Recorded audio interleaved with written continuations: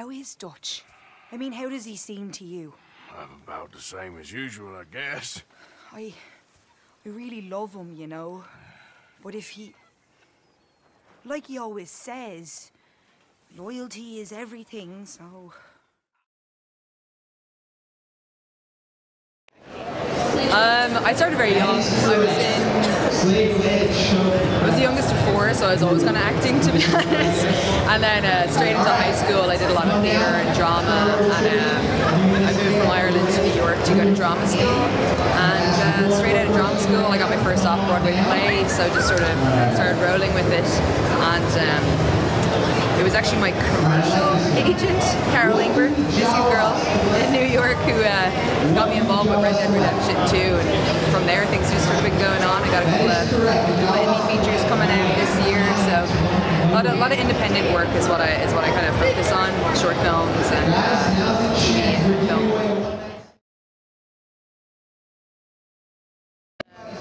There's a massive freedom to not really having to either worry about the audience in terms of theatre or the camera in terms of film and TV, because film and TV you're always kind of hitting a mark, or a lot of the time you're worried about angles and you're worried about where the shot's going to be, and you can't cross like the 180 and all this stuff. In motion capture they just had cameras set up everywhere, and we got to sort of free rein act as if it was theatre in the round, and it just sort of unbound, unconstricted the acting in a sense. So I actually found it very fun, very freeing. And my character had a lot of pretty heavy extremes, so I got to play a lot, which was really fun. Yeah. You're a no good, degenerate liar. A liar. You're exactly what you say you're not, you hear? Whatever you say, miss. Oh, I've got a lot more to say to you. Perhaps some other time. I hope you drop down dead. Oh, get lost, will you? You're as creepy as he is.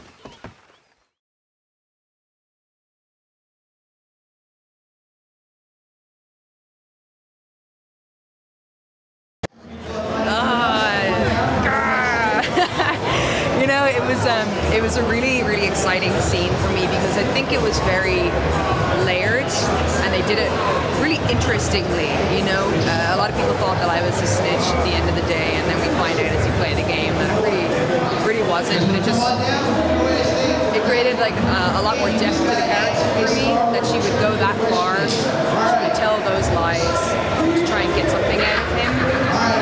And I think Dutch's reaction was just sort of like almost a pivotal moment for him, because for a minute he was like willing and ready to believe it, anything to sort of move on and get the gang going, and then to find out later that it wasn't me, I think also added like a really interesting layer for him and his decline. And yeah, Susan Grimshaw, man. She's a killer. Kylie, I'm coming for you.